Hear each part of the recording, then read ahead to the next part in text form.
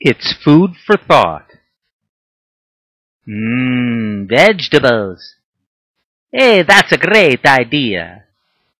With foods and nutrition teacher Sandy Stratton.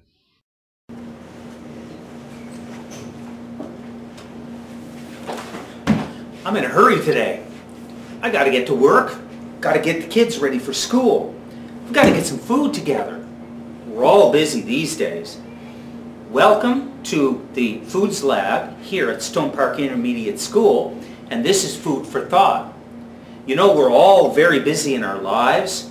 We have to get to work, we have to get the kids off to school. But what are we gonna do about what we're gonna eat today? Does that sometimes take a back seat to our busy lives?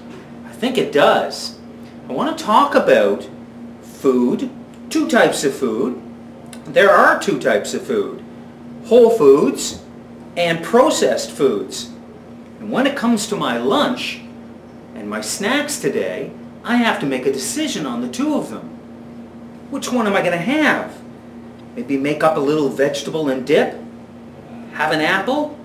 Maybe I'll have some Pringles, some crispy minis. I'm not sure. Let's look at the difference between the two before we decide on what we're going to have to eat today.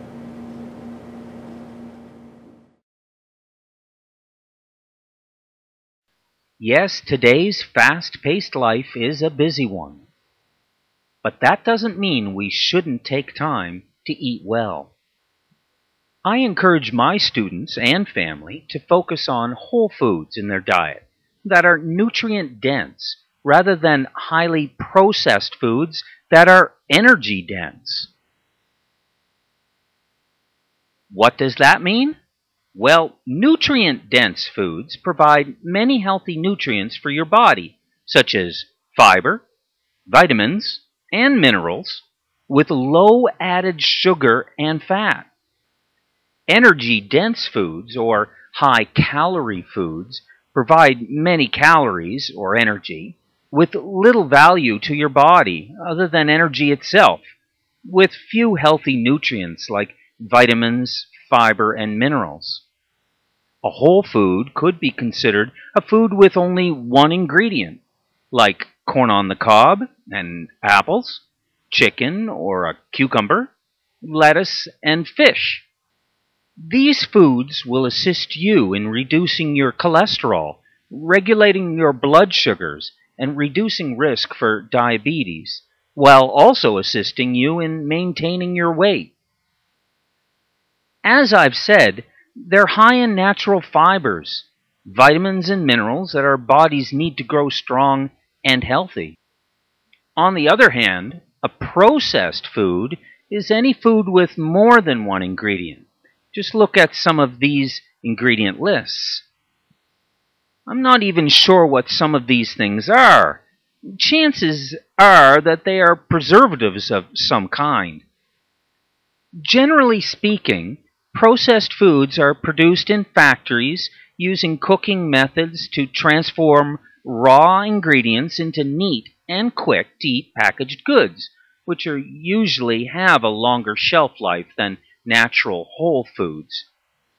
Companies typically add additional sugars and preservatives, dyes, and bad fats such as saturated and trans fats to processed foods. Heavy processing often depletes or removes healthy nutrients and instead concentrates its products with fat, and salt, and those flavors and textures we humans love the most. Remember, most of these companies are looking out for the bottom line, or making profits, and are not looking out for your health. That's up to us to do. These products are made for our busy lives, and so we can prepare them quickly, allowing for immediate eating. Disappointingly, many don't offer much in nutritional value.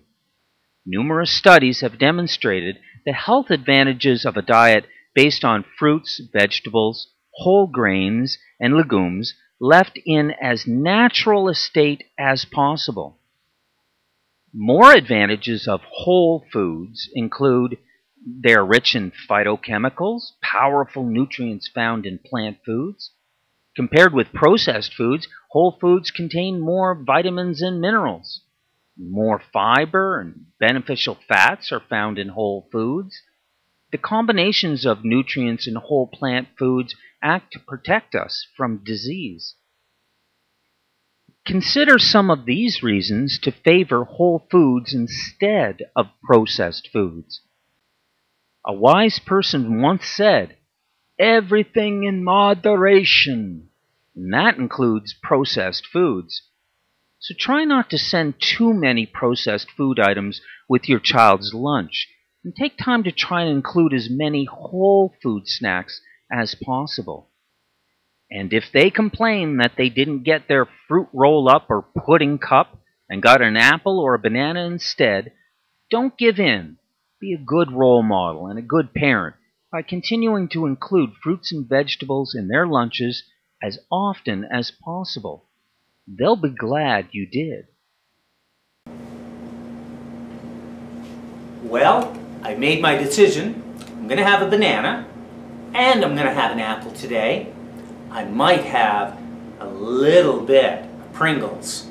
That's okay to have a little bit, as we saw. Well, I have to get going. I'm going to enjoy my banana just before the grade 8 students come in here. We're going to make some homemade chicken noodle soup. Anyway, see you next time on Food for Thought.